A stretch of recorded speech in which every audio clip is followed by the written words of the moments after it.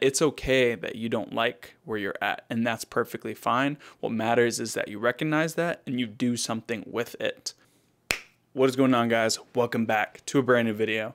Today, what we're going to be talking about is how to be more motivated in the gym, or if you want to get more motivated in the gym. Because a long time ago, one of the main video concepts my friend really wanted me to make, shout out to you if you're watching this, homie, but he asked me to make a video on how to get more motivated to go to the gym. And this is something that seemed at least a little bit foreign to me when I thought about it, because now I'm at the point to where I go to the gym, like, I don't want to say every day because I don't go every single day, but all the days that I do go, it's not like I'm like have to force myself to do it. I just want to do it and I do it. But a lot of people probably aren't like that, and I realized that there was a point at where when I first started where I had to make myself start going a lot because I wanted to be more consistent and get more results, but I had to make myself do it. It didn't just come naturally. And as you progress and go into the gym more frequently and stuff like that over time, you do learn to do that. So yeah, basically just want to make this video, how to be more motivated when you're going to the gym and working out so that you can stay consistent and meet your goals. But again, hopefully this is helpful to you. Be sure to leave a like, comment, subscribe for more, and let's get right into it. So how to have motivation to work out. The first thing is going to be something that I learned in psychology, which is called having intrinsic and extrinsic motivations, or motivators. So motivation is just a very general term, but there's a specific kind that I learned again in psychology, which is intrinsic and extrinsic. An extrinsic motivator you can think of as external, outside of you, and then intrinsic is more of an internal thing. So intrinsic motivators to work out, an example would be, I'm in love with the process. I like actually going to the gym and getting the reps in and doing one more set and getting close to failure. I like going to the gym and pushing myself. An intrinsic motivator is a motivator that you have to do something because you enjoy and have motivation to do the process of it, not the result you get from it. An extrinsic motivator, for example, is doing something for the result that comes after it. So it may not be something that, you know, you get right away, but like, for example, a big extrinsic motivator for people to be famous on the internet is to make money, or an extrinsic motivator to work out is because I want to get really big and, you know, attract all these, you know, people or whatever.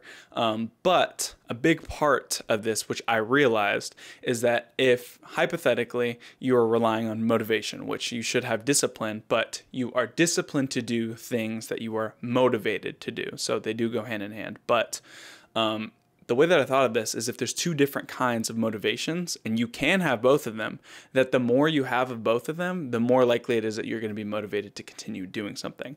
You have the motivation to eat food as an extrinsic thing because, yes, you know that as a result of you eating food, you're going to live to the next day, but it's also an intrinsic thing for a lot of people too. You enjoy the process of eating food. That's how I am. I love eating food because it tastes good. I like the taste of it. And you have to do the same thing when it comes to working out, because if you just have, a lot of people just have extrinsic motivators, which is, I want to look like David Lade, I want to look like this bodybuilder, so-and-so, I want to look like this is my goal, reaching the end goal. And an extrinsic motivator is a good thing because it gives you something to shoot for, but what happens when you don't get there and it takes a really long time to get there? You start to keep using your gas and, you know, before you know it, you're out of fuel.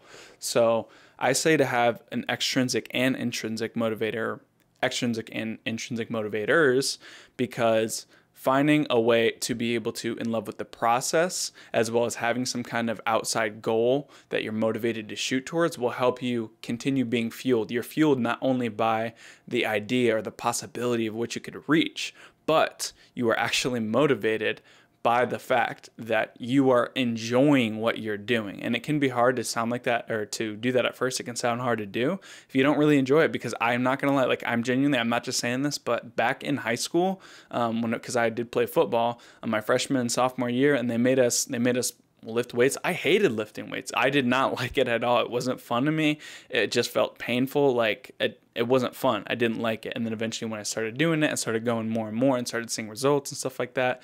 And I just started enjoying actually doing it and pushing myself. But you need to at least start trying to find things intrinsically so that you enjoy about the process of working out that will help you to continue wanting to do that. And then as you continue to go, if you have extrinsic motivators, so things on the outside that will come as a result of you working out, your body looking better, maybe you attracting more people, maybe you just liking your self-image more, externally at least, those things are going to help you. But another really big thing to think about is if you don't like the feeling of being, in pain or working out and pushing yourself, a big intrinsic motivator could be something like going with a friend, going with somebody else that maybe, say you got your two friends that are overweight, or you're overweight, your friend's scrawny, you're scrawny, your friend's overweight, you're both scrawny, whatever. Get somebody else that may be hesitant to do it as well. And although maybe neither of you really know what you're doing, when you go together or do something like that where you have another person, if you don't enjoy the process of working out alone, maybe going and having an experience of lifting and pushing yourself with another person that you really, really enjoy being around, having fun doing it, and actually doing it because you enjoy it will cause you to have that motivation to go again and again and again. And then when you both start to see results, you get more motivation out of that. And it's really, really good to find an intrinsic motivator, so something in the process that you enjoy. It can be anything about you going to the gym and working out. It could be the people that you meet there, if that's what kind of person you are. It could be the fact that you enjoy just doing one more rep than you did last time, even if nobody else knows. But you need to find intrinsic and extrinsic motivators. So having a general goal or a desire that you achieve, or a desired outcome that you have, that you can shoot towards, so that you may eventually achieve, but also things that you just enjoy doing it.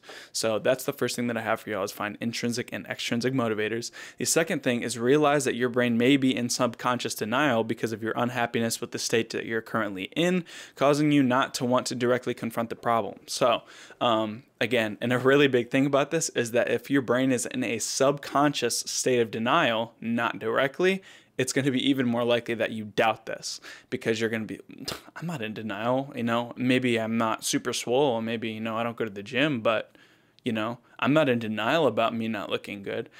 But there's a big chance that subconsciously you don't push yourself to go to the gym, and you don't have motivation to want to go to the gym because you see the results other people are making. And it may not even be that you're jealous. You may not be jealous at all, but you can be in subconscious denial, which causes you to not want to face the problem. So the thing about subconscious denial is that you see the potential of what you could be, and you don't like the fact that you aren't there, or you don't like where you're at currently, which subconsciously, since it causes, I forget the word again in psychology, there's a term for it, but it's basically like mental distress, and because you don't like it. You don't like the fact that you could be somewhere better right now in, physically or whatever. And it's discomforting, it's uncomfortable to be in a state of, looking at the fact that you could be doing better, or be somewhere better looking physically wise, or whatever, more athletic, but you're not, which causes you to look away from the problem and not push yourself to do it in the first place. So, it may not be super obvious if that's the case, and if that's the case, it's going to be maybe pretty difficult for you to do that, but that might be a question you need to ask yourself. Is it just, I want to go to the gym, but I just don't push myself to do it because, I don't like where I'm at. I truly don't, and I want to be better, but I just don't like thinking about the fact that I'm trying to ignore the fact that I don't like where I'm at, because a lot of times people can just not want to work out or anything like that because they don't like where they're at, and they don't want to face that fact that they could be doing better. But that's just something that you have to learn to accept, and that's perfectly fine. There's nothing wrong with you being able to do better. In fact, that's a good thing. That means you can only go up from where you're at. So if you're in subconscious denial, a big thing to do is face, if you're lacking motivation, and that's something that you kind of want to do and you think about here and there, is think, okay, you know what? Do I really want to do this? Do I? Okay.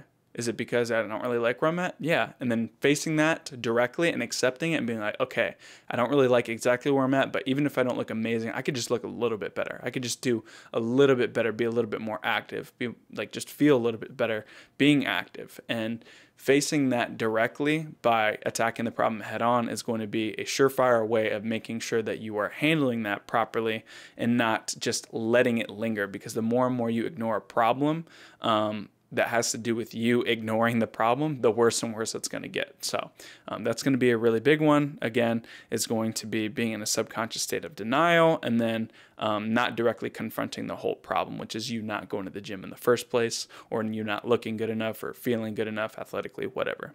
So the next thing that I have for y'all is going to be just start going. Learn form though. So just start going is a really big one, because there's different kinds of people. And it's really weird when I even think about it, because again, I didn't even really like lifting like that or anything like that. I don't exactly know exactly what it was. A lot of people have these stories. I was just this small teen, or I was just extremely overweight, and then I just had this drive in me to become an animal in the gym, like whatever. Like, not quite for me. For me, it was more so I was really skinny, and I just wanted to get a little bit bigger. It wasn't something super deep. It wasn't something like extremely life-changing that I immediately just started doing. It changed my whole life. It was just like, well, I'm small and skinny, and I'm not in football anymore because I quit, so might as well go to the gym and just start trying to work out, even though I don't really know what I'm doing. And I did. I didn't know any workout plans. All I knew was the crap that the coaches give you, which, by the way, football coaches suck at giving workout programs in high school, just letting you know. But I just started going, and that's all that it really takes, is just going and then continually going. But what I would highly recommend is, if you really do plan on getting something out of this in the long term, is trying at least to find a plan.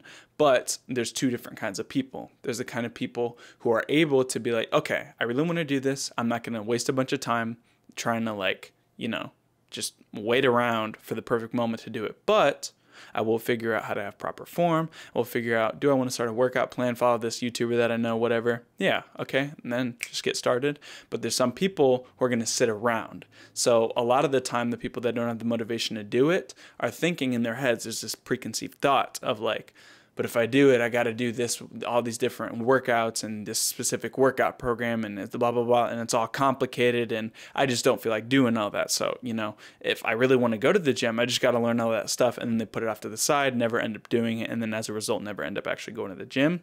That's a big problem. So if that is your problem, again, there's two different kinds of people. Some of them can think of ahead of time what they're going to start doing, like if they're going to do a program, whatever, and then start going, and after they figure that out. And then some people are going to that's going to be too much for them to think about right off the bat. So if they don't know what they're doing, no one around them is going to tell them exactly how to do it, then the best thing for them is going to be just jumping in. So again, I wanted to stress, sorry, there was a fluffy in the air, but I want to stress that good form is important, especially if you're doing a squat, bench, or deadlift. Those are important for form. You need to learn form when you're doing those properly, and you're going to continue to get better. Your form's not going to be perfect right up front, but I highly suggest, if you lack motivation in even trying to go to the gym, that you don't try and figure it all out ahead of time. Just start going, because as soon as you start going and just keep doing the same things, just keep going again, at least pushing yourself to a decent amount, then you'll start finding things that you may like in the process of it, and then eventually maybe go with another person, or even start going with another person, just going, and it'll give you the ability to have some kind of accountability. You're going with another person. But I highly suggest just jumping in, but trying your best to learn proper form. It's really simple. Literally just go on TikTok, look up this person, or whatever, like literally just look up exercise name, form, and then click on a few videos. Make sure you look at more than one and see the commonalities between them if you can, so that way you're not just relying on one person, because nobody's perfect. But unless you find a super educated person, by the way, highly recommend Ryan Jewers, RYJEWERS on TikTok, as well as TNF. I don't know if he does exactly a ton of form videos. He's super informative. And then another one is obviously JPG Coaching. He does really good form videos. Those three. I don't know exactly how much about TNF that he talks about form, but highly recommend, if you are on TikTok looking up those people, I just say TikTok because it's super simple. All the videos are really short. If you want to look at form for your workouts, those people. But again, just start going to the gym. Just jump in. Don't worry about getting it all perfect. Just jump straight in, start doing your workouts. Try to have good form and push yourself, and that's all. So the next thing is going to be to stay consistent long enough to see the results, or you can't allow the results to motivate you. So a big thing that's motivating people, which can be a slippery slope, again, can be, especially when you're starting and you start to see a lot of results. It can be very motivating, but don't let it become a slippery slope. However, there's people on the other side of things where they don't see any results, so it causes them to be unmotivated and causes them to give up. This is probably one of the number one most discouraging thing people have, is not getting results. And usually if they're going consistently and still not getting results, you're not pushing yourself hard enough in your training, or you're not training right, which again can always be fixed. But if you don't train long enough, so at least even consistently, like 3 to 4 days a week for like a month, you cannot expect to see results unless you have God tier genetics. There's just these people that will literally jump in the gym and hardly work out like once or twice a week, like inconsistently, and then they'll get a bunch of muscle gain from it. But a majority of people aren't going to be like that. So you need to realize that if you really want to see the results, even if you don't end up wanting to stick in the gym for a long, long time, just try and be consistent for a decent amount of time, just a little bit. Just try it. Even if you don't like it, you know what you can say. You could say, you know what, I tried to be consistent in the gym, I pushed myself, and I just didn't like it. I didn't get the results I wanted, and that's okay. I would say that that's much better than going and just being inconsistent and then not seeing results and then quitting, which is what happens to a lot of people, unfortunately. But stay consistent. I would highly recommend going 3 to 4 times a week at least if you're just starting. 3 to 4 times is probably the golden, especially 4. I would say 4 is probably the golden thing to go. You know, train your upper and lower body twice a week, maybe do some cardio here and there, whatever. But you really want to be consistent. So going every week, a few times a week for at least a month or 2. And I promise you should see results if you're pushing yourself. But you're not going to see results if you don't go consistently. I can promise you that. Unless you have amazing, very, very, very amazing genetics, you are not going to see results without consistency, and results are extremely motivating. So it's an important thing to take into account, because the more results you see, the more likely it is that you're going to be like, dang, I really like this. I like what I'm seeing. I'm going to keep going. So make sure that you are staying consistent in order to get those results. Water break. Let me make this like an ASMR type beat.